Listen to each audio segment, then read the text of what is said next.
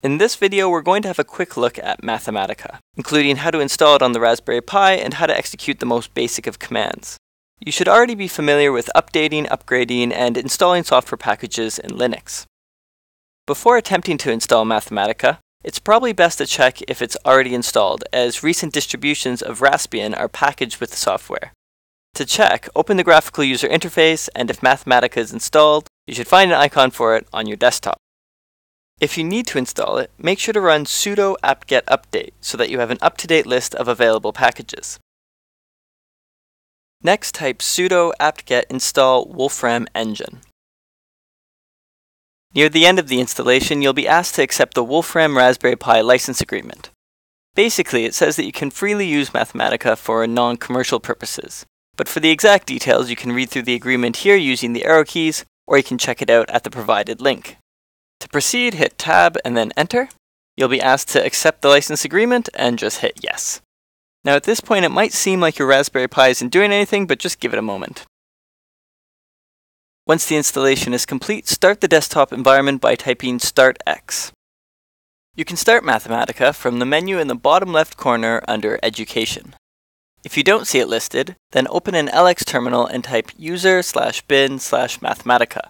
Which will result in the Mathematica icon being placed in the Education tab. Once Mathematica is running, you'll be presented with a horizontal cursor in an empty notebook. To start, click anywhere and type in an equation, like 7 plus 3. Now that might be a little bit hard to see, so I'll maximize that and I'll magnify to 300%. Now if we hit Enter, we can start another line, which isn't all that interesting. But if we go back and hit Shift Enter, then 7 plus 3 gets assigned as an input, which has the output of 10. We can now go back and adjust this input, and replace it with a star, which represents multiplication, and then Shift Enter again, and we'll have the answer 21. We can also start a new input by clicking in the empty space below. Notice that my cursor switches between being horizontal and vertical, depending if I'm starting a new section, or if I am editing an existing section.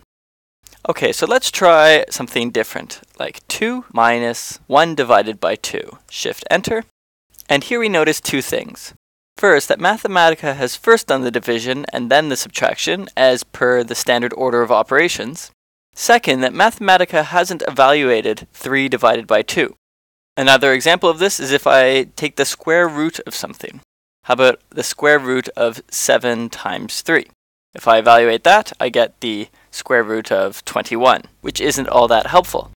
Now sqrt is an example of a preset function, namely for taking the square root. Built-in functions will always start with a capital letter, and will be followed by a pair of square brackets inside of which will be one or more arguments.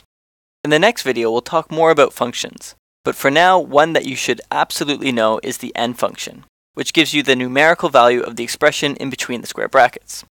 So for instance, if I take the n function of this input, and then hit Shift Enter, I get 1.5. So 3 divided by 2 has now been evaluated.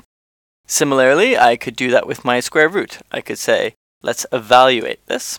Shift Enter, and now I have a decimal representation of the square root of 21. So far, we haven't seen Mathematica do anything that a calculator can't do. So before ending this video, let's see something a little more impressive. To do a power like 2 to the power of 4, we type in 2, then caret 4. Shift Enter, and we have the expected output 16. But let's try something bigger. How about 2 to the power of 44? Shift Enter, much larger number. Or how about maybe 2 to the 444? Now an extremely big number. We could try to even go further than that. And we have this humongous and very accurate result. Now, Mathematica is much more than a powerful calculator, but now you know enough of the basics to play around with the program.